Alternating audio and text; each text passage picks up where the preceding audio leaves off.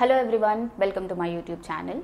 నా పేరు శృతి అండ్ ఈరోజు వీడియోలో నేను ఎవరైతే డిఎస్ఏ నేర్చుకోవడం స్టార్ట్ చేద్దాం అనుకుంటున్నారో are just college first year second ఇయర్లో ఉండి కోడింగ్ డిఎస్ఏ ఇప్పుడే స్టార్ట్ చేద్దాం అనుకుంటున్నారో వాళ్ళకి ఏమేమి స్టెప్స్ ఫాలో అవ్వాలి, ఏ ఆర్డర్లు నేర్చుకోవాలి అని ఈ వీడియోలో చెప్పబోతున్నాను అనమాట. So that they can go from beginner level to advance level in data structures and algorithms. So firstly DSA ఎందుకు ఇంపార్టెంట్ అంటే చాలా వరకు product based companies and for that matter చాలా companies out side they test DSA problem solving skills in the candidate in their interviews. So interviews clear చేయడానికి DSA వచ్చి ఉండాలన్నమాట. దానికోసమని చాలామంది డిఎస్ఏ నేర్చుకుంటారు. And also at the same time DSA నేర్చుకోవడం వల్ల మీ problem solving skills, me data structures understanding with in the language కూడా చాలా మంచిగా అవుతుంది, which will further help you to do better when you are a software engineer. So let's get started. First ఎవరైనా DSA నేర్చుకోవాలి అనుకుంటే first they need to learn a language. So majorly C++, Java ఇంకా Python ఈ 3 లాంగ్వేజెస్లో చాలామంది DSA చేస్తారు. And me honestly మీ ఈ 3 లాంగ్వేజెస్లో ఏ language చూస్ చేసుకున్నా పెద్ద ఫరక్ పడదు, ఎందుకంటే అన్ని కంపెనీస్ ఈ 3 లాంగ్వేజెస్ని అలౌ చేస్తారు to do DSA in their interviews. So basically ఒకవేళ మీరు కనుక ఆల్రెడీ ఏదైనా లాంగ్వేజ్ పిక్ చేసుకొని స్టార్ట్ చేసి ఉంటే please continue in that language, it doesn't make any difference. But మీరు కనుక మీ ఎర్లీ డేస్ ఆఫ్ కోడింగ్లో ఉండి and you want to choose a language అంటే I would say C++ is a better option. ఎందుకంటే C++ is a లో level language. అంటే అది నేర్చుకోవడం వల్ల మీకు ఆ లాంగ్వేజ్ చాలా మంచి అండర్స్టాండింగ్ వస్తుంది అనమాట కోడింగ్ గురించి. And at the same time C++లో ఉన్న standard template library which we use to solve data structure problems in interviews, అది చాలా proper and well return. So మీరు ఏదైతే కాన్సెప్షువల్గా నేర్చుకుంటారో ఫర్ ఈచ్ డేటా స్ట్రక్చర్ అది యాజ్ ఈజ్ ట్రాన్స్లేట్ అవుతుంది అనమాట ఈ లైబ్రరీలో. అందుకోసమని C++తో స్టార్ట్ చేస్తే better. But it really doesn't matter if you already started with the language, just go ed with that. So మీరు ఒక లాంగ్వేజ్ పిక్ చేసుకున్నారు. ఒక లాంగ్వేజ్ పిక్ చేసుకున్న తర్వాత మీరు ఏం చేయాలి అంటే ఆ లాంగ్వేజ్లో ఉన్న బేసిక్ సింటెక్స్ నేర్చుకోవాలి ఫస్ట్. అంటే ఆ ప్రోగ్రామ్ అవుట్లైన్ ఎలా ఉంటుంది లాంగ్వేజ్లో, ఇన్పుట్ అవుట్పుట్ ఎట్లా తీసుకుంటారు ఆ లాంగ్వేజ్లో, and how to initialise a variable, what are different data types in that language. ఇది నేర్చుకున్న తర్వాత బేసిక్ కండిషనల్ స్టేట్మెంట్స్ ఇంకా లూప్స్ నేర్చుకోవాలి.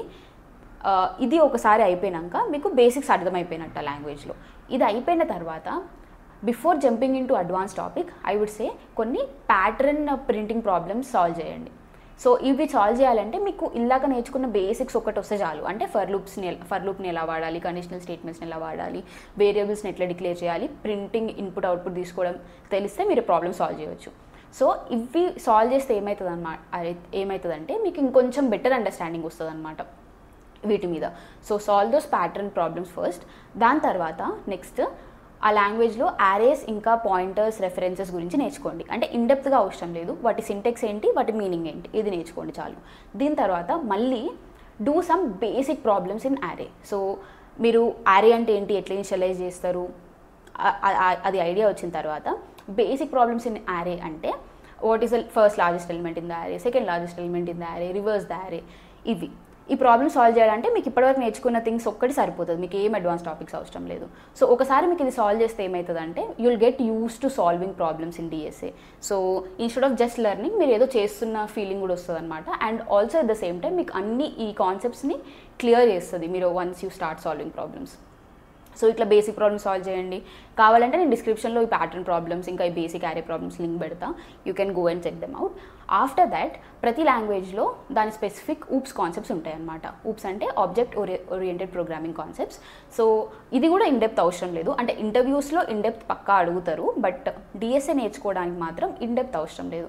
మీరు బేసిక్ క్లాసెస్ అంటే ఏంటి, ఆబ్జెక్ట్స్ అంటే ఏంటి, దాని లోపల మెంబర్స్ అంటే ఏంటి, ఫంక్షన్స్ అంటే ఏంటి, వీటిని ఎట్లా ఇనిషియలైజ్ చేస్తారు, ఎట్లా యాక్సెస్ చేస్తారు అని బేసిక్ ఐడియా తెచ్చుకుంటే చాలన్నమాట.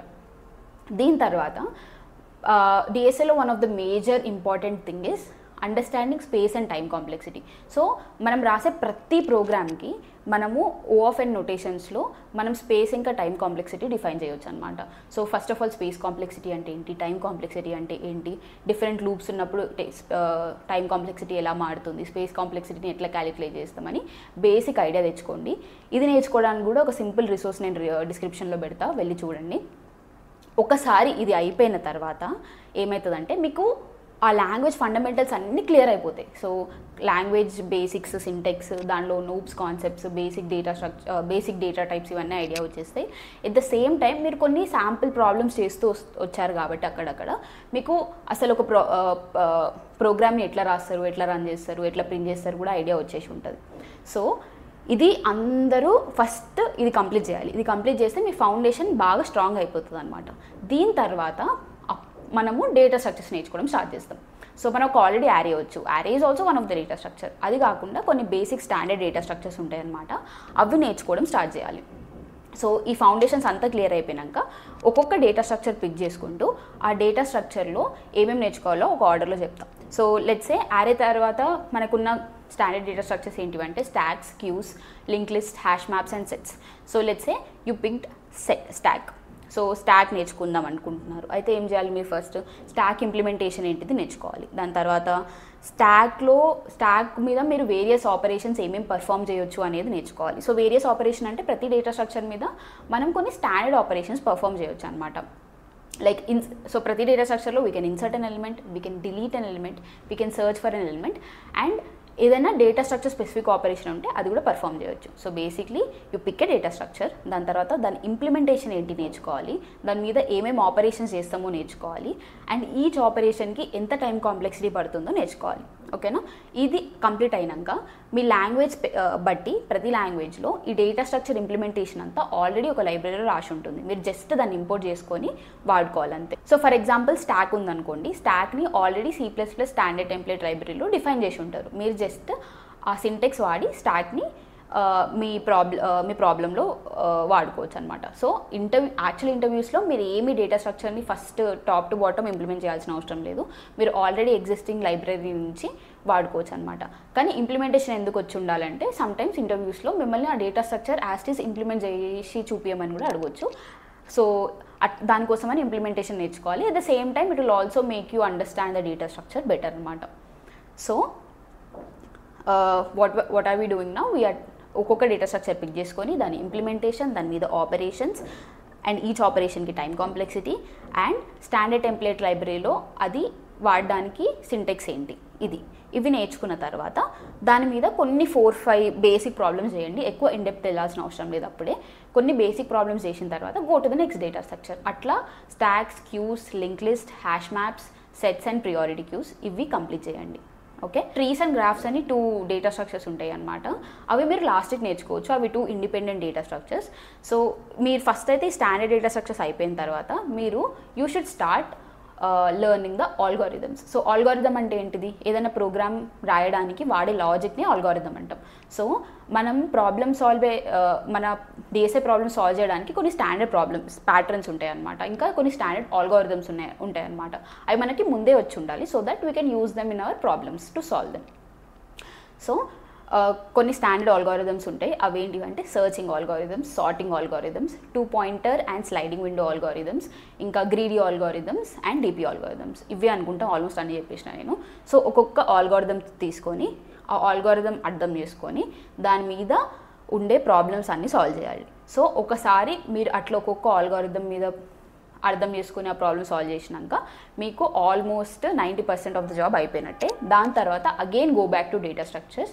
ఆ డేటా స్ట్రక్చర్లో ఉన్న ఇన్డెప్త్ క్వశ్చన్స్ అవన్నీ అప్పుడు కంప్లీట్ చేయండి, ఎందుకంటే మీకు ఆల్రెడీ డేటా స్ట్రక్చర్ మీద నాలెడ్జ్ ఉంది, ఇంకా ఆల్గారిథమ్స్ మీద నాలెడ్జ్ ఉంది. ఇప్పుడు difficult questions in the data structure solve చేసే కెపాసిటీ వస్తుంది అనమాట మీకు.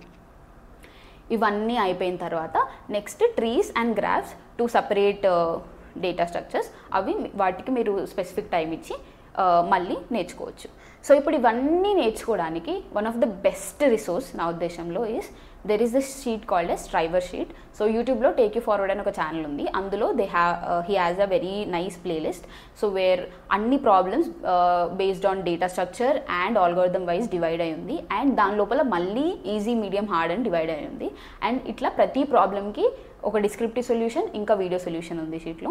So I give the link to that sheet in the description. మీరు వెళ్ళి చూడండి. ఆ షీట్ సాల్వ్ చేస్తే it's more than enough. Like all the standard problems and all the intuitions are included in that sheet. So ఆ sheet end to end solve చేయగలిగితే మీకు almost data structure పర్ఫెక్ట్గా వచ్చేసినట్టే and you should be able to crack most of the product based companies. And ఇదంతా కాకుండా ఏ platform వాడాలి అంటే solve చేయడానికి I personally use lead code. నాకు లీడ్ కోడ్ చాలా ఇష్టం డిఎస్ఏ ప్రాబ్లమ్ సాల్వ్ చేయడానికి. ఎందుకంటే లీడ్ కోడ్లో ఒక సెక్షన్ ఉంటుంది అనమాట, డిస్కస్ అని.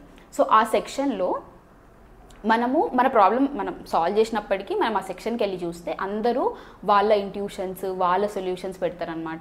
ఒకసారి మీరు అది చదివితే మీకు చాలా మంచి in and out understanding of the problem, different approaches to solve that problem వస్తుంది అనమాట. That was very very helpful for me during my preparation.